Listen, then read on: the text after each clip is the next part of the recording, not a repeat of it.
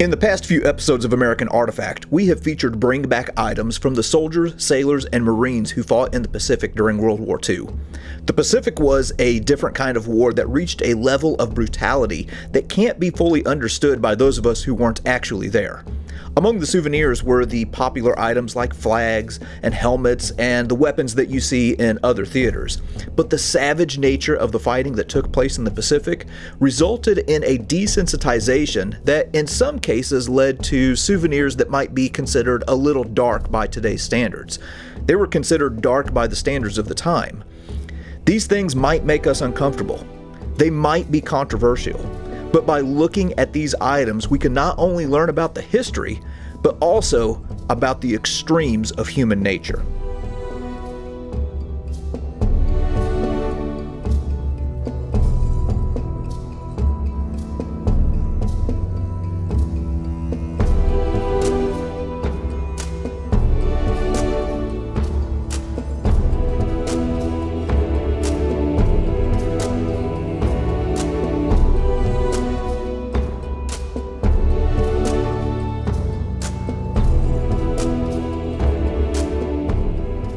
I'm going to show you some really amazing artifacts that were taken by American soldiers in the Pacific theater.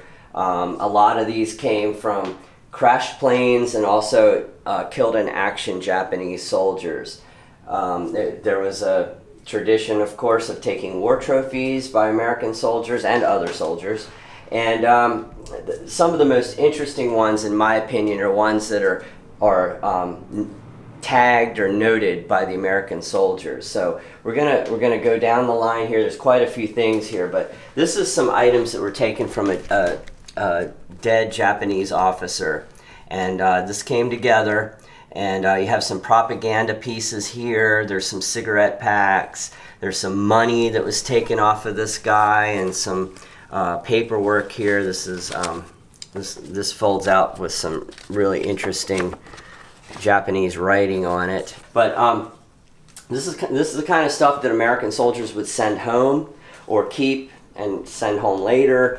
It's interesting because a lot of times you get into this kind of stuff in groupings, and there's just no information at all. And it's cool that this has at least some kind of a notation. Now this came from a scrapbook that had fallen apart, and there were several items in it. But I'm going to show you some pretty unusual items. This is some fabric from a wing of a bomber, a Japanese bomber from New Guinea, and this is an information plate from a plane. This is from a pilot. It says pilot's bomber.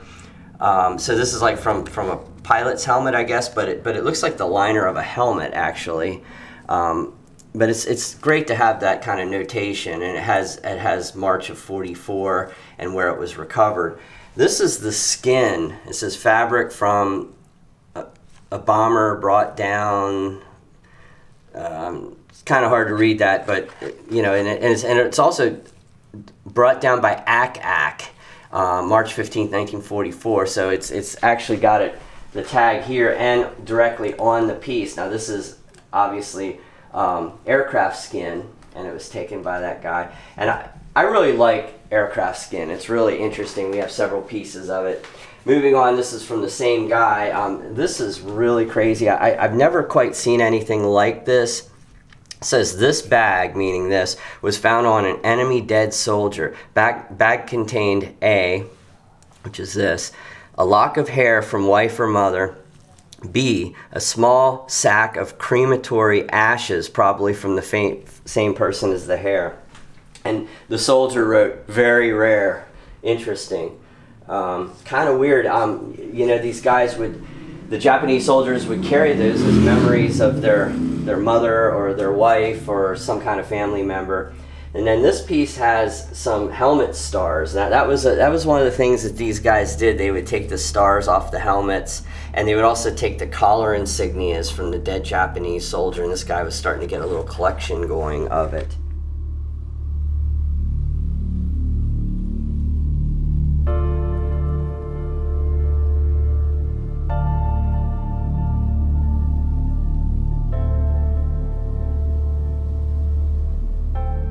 While we are on the subject of war trophies taken from the bodies of Japanese soldiers, I thought that we might as well go ahead and address something else.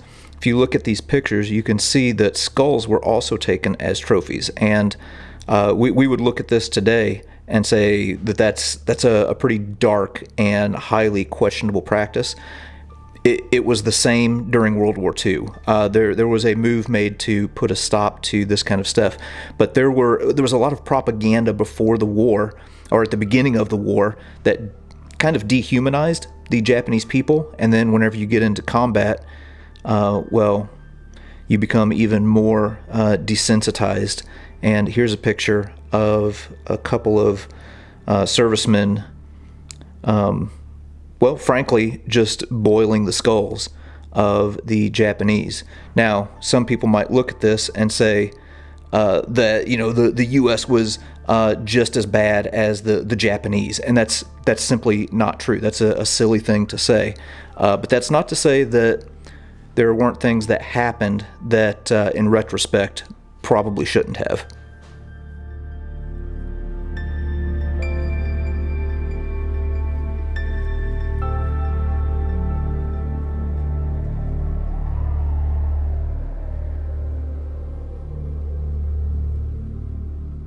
One item that we haven't talked about on the American Artifact series so far is the 1,000-stitch belt. This is also known as a sinenbari. I think I'm pronouncing that correctly. But these are like good luck things that would be sent along with the Japanese soldiers. And what would happen is you would have Japanese women who would go in, and each individual woman would put her own stitch into this belt, and there are literally 1,000 stitches on these 1,000-stitch belts. And the idea was that if the soldier wore this into battle, well, then he would be protected, and bullets wouldn't hurt him. On this one, this is exceptionally unique because there are these little prayer strips where they would go to different shrines, and monks would send these along with the Japanese soldiers. This one is unique in another way, in that it is kind of fashioned in the design of a tiger. I've never seen one like this. I'm going to show you another grouping here. This all came together. It was, according to the notes that came with it, it came from the same soldier, meaning all these items came from one soldier. And this is another 1,000-stitch belt. This is the more common type that you see. It has the Japanese writing here and the rising sun symbol here, and on the other side it has the 1,000 stitches. Now in the notes it said that these holes were created with by gunshot or bullets or shrapnel. Whether it was or not, I'm not sure, but that's what it said.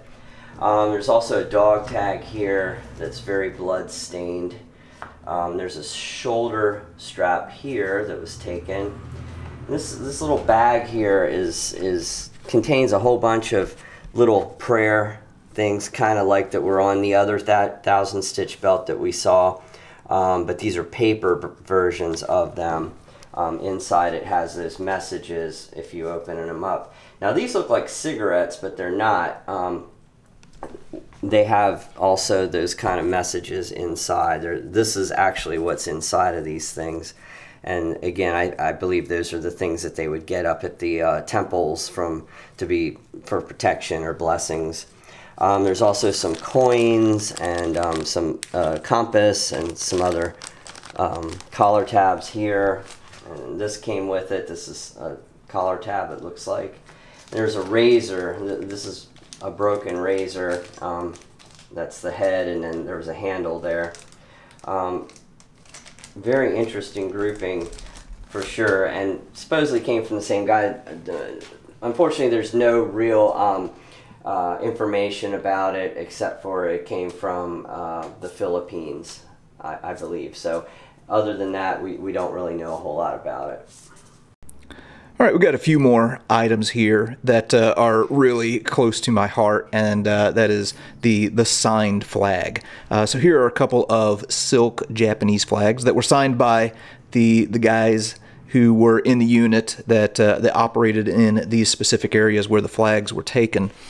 So if we look here, you can see, well, here was one that was signed by an Ernest Pendleton from Olean, Missouri.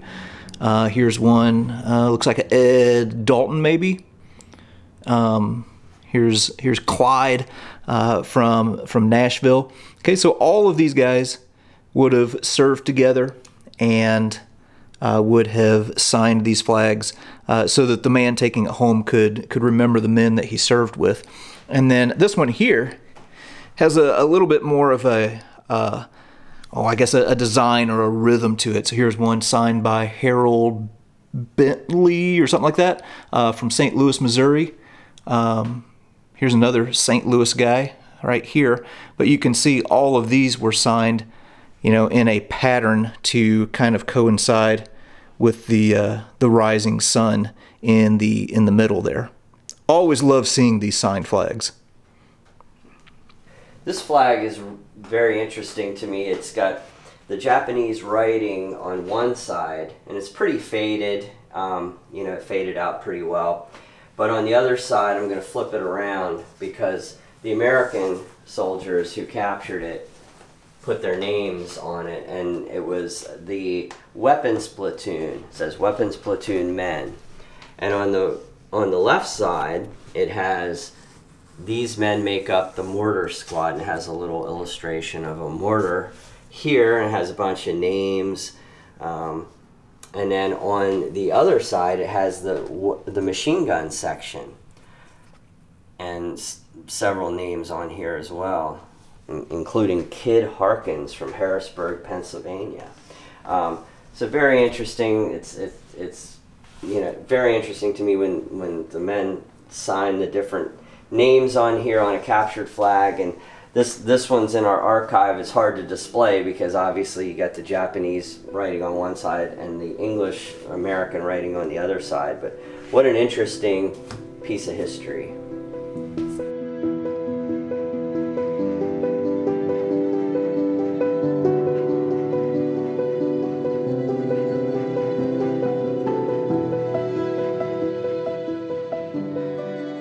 All right, well, those are just a few of the items that were brought back by soldiers and Marines in the Pacific Theater during World War II. Always interesting to see what caught people's eye and what they wanted to bring back and how they chose to remember their time in the service. And you can see all of this and all kinds of other interesting artifacts right here at the Gettysburg Museum of History.